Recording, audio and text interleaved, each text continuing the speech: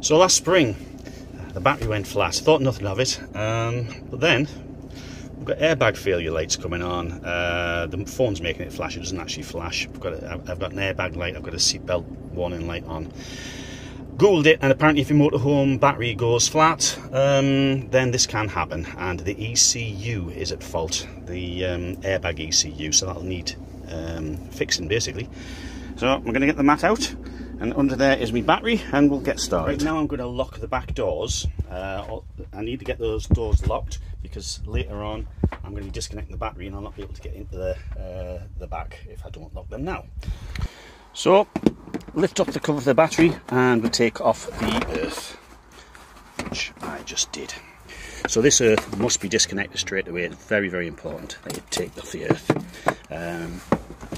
This is the little bugger that we need to get changed, so I'll show you how to get at that. There's basically screws on all the models are in there. Mine came off with the Torx, so basically that just flips out and exposes the ECU. As you can see, it's quite dirty and possibly some water's got in here, so I'm hoping there hasn't been any corrosion. There's three nuts. I've got those two out. This one, the third one's to come out, and then we'll disconnect these. The three nuts are out. I've lifted it out of there, and finally, to get these connectors out, you push down, those flip around, and these pull off.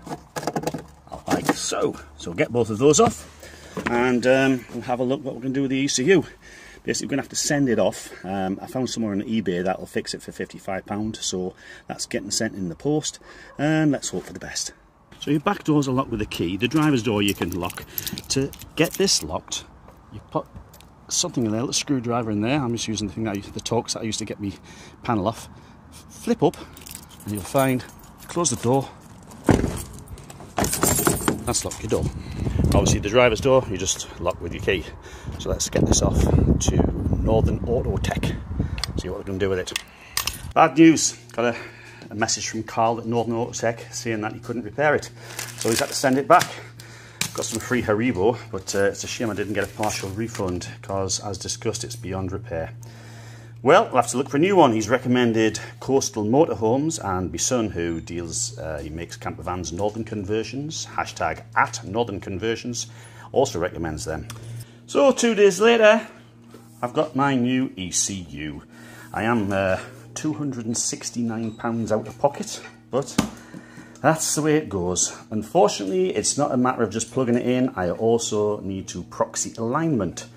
I've asked my son if he can do it. He hasn't got the software. The garage that I would usually go to is on holiday, or the guy who does it is.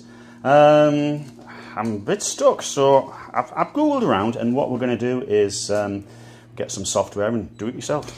So the new one's back in place. My 10mm spanner, the cable connectors are on. I'm going to put my earth back on.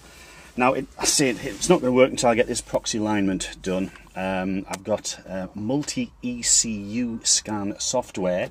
Software's 50 quid, but all the interfaces, you know, it's not just one interface, you've got a whole batch of them. It's 130 quid for the lot. But the thing is, the reason I bought it is, on there, set to 100 kilometers an hour. I can only go 61 miles an hour. With this software, I'll be able to change that. Before I decided to purchase this software, I made sure that my laptop would run it. Now, this laptop I haven't used for a few years. It has seen better days, but it still works. It runs the software, and my reckoning is, once I've got this software downloaded, I'll be able to subcontract my services to my son at Northern Conversions.